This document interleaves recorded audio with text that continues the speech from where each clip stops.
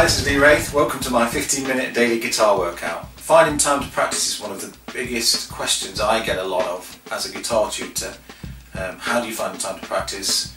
What do I practice when you do get the time? How often do you practice? How long should I practice for? Finding time to practice is one of the biggest problems you face if you're older than about 5 years old. For the next 4 weeks I'm going to upload a 15-minute daily guitar workout that we can each work through over the space of a week.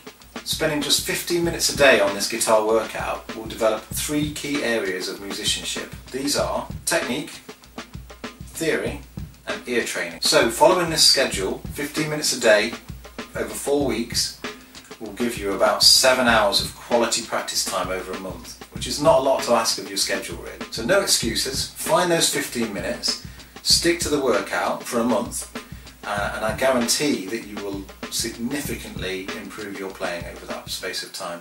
So let's jump straight in with part 1. So here we are, section 1 of part 1 of the 15-minute daily guitar workout.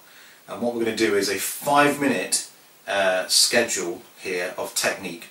And what we're going to do is the major scale. Now if you don't know what the major scale is, there's a bunch of videos on YouTube, and there's some stuff on my channel about it. There's a ton of literature out there. I'm not going to bore you with that right now. I'm going to give you a pattern to play, and I want you to alternate pick it, and I'm going to show you how to do that now. And to make this accessible to all types of guitar players, I'm just going to play this on an acoustic guitar. It's not plugged in, and we're just using the camera mic. Okay, here's the pattern. 2nd finger, 3rd fret, E string. Next note is little finger on the 5th fret, E string. 1st finger on the A string, which is the next string down, 2nd fret. Then the 3rd fret with the next finger. Then your little finger on the 5th. Then you're dropping down to the D string, 2nd fret. Then the 4th fret, same string. Then the 5th. And I want you to alternate pick that. So that's down, up, down, up, down, up, down, up. Follow that pattern. You're looking for accuracy within the fret, so get as close as you can to the fret wire without actually touching it. Don't press too hard, and get the tip of your finger in the right place. Let me show you some close-ups of that. So here's the G major scale up close.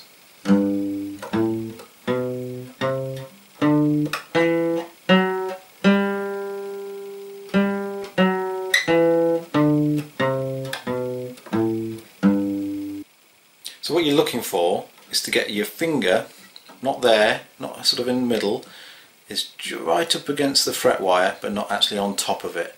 And that's what you're looking for with each of the notes that you're playing. Go as slowly as you need to be able to get that accuracy. And you're just looking for the tips. If I play a note here, press down really hard so you can see it. Just looking for the tip of your finger to almost always look like that. So if you end up with like strange tram lines, you will know that you're kind of hitting it differently each time, and you're looking for efficiency of movement. I've said it a lot of times in like technique videos, but you're looking for barely any movements in your fingers. I'm trying to make it really obvious here so you can see which notes I'm landing on, but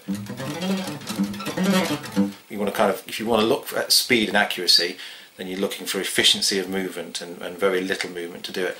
And this means not pressing too hard as well. So you're just playing the note just enough to engage the fret wire so it starts to ring out. Any more than that's wasted effort, and you're actually going to start to bend the string if you press too hard, and it'll really hurt your hands. So try to avoid that. Now if you already know that major scale pattern, then what I want you to do is see how fast and accurate you can get it over the space of a week, just spending 5 solid minutes on it.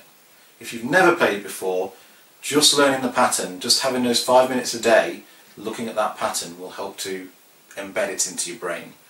And if you've never done any alternate picking before, this is really going to help to get your accuracy levels up there.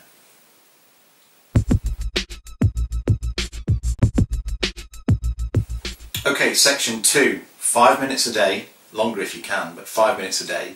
I want you to stare at this screen. Or you can get in touch with me on Facebook and I will email you a photo of it, and you can print it and you can stare at it on the train, on the bog, wherever you can get 5 minutes, just stare at it. These are all the notes on the E string, and there were 2 E strings. So effectively what we're going to do in 5 minutes a day is just learn all the notes on 2 of the strings. Okay, so your final 5 minutes of this week's daily guitar workout is ear training. And what we're going to try to do is we're going to try and find a pitch and bend a note to it. So it's a little bit of a combination of technique and also pitching for your ears. So we're going to pick a note. It doesn't matter which one you choose. You want one that you can actually bend, so I wouldn't pick any of the really thick strings. Perhaps use the G string, sort of midway, maybe say the 9th fret. Play the 9th fret on the G string.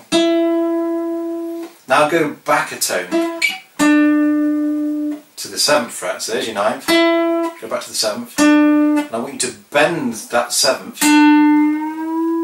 up until you reach that note. And the only thing that's going to get you there is your ears to tell you that's the note you've got to reach. Now you can bend up or you can bend down, depending on how your guitar's set up really.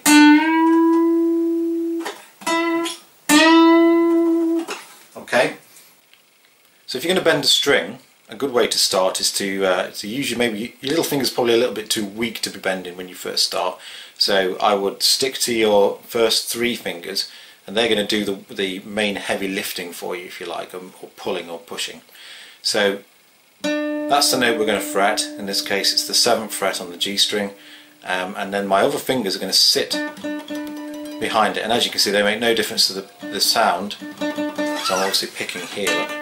So it's this bit of the string that's ringing out. These 2 are just going to do a bit of heavy lifting for me. They're either going to get underneath the string and bend it up to that note, or they're going to pull it down, sort of roll your fingers around and down, depending on, these are really quite thick acoustic strings, so I need to really get hold of them and pull them. But if you're playing on an electric, say gauge 9 strings, then you should find this fairly simple.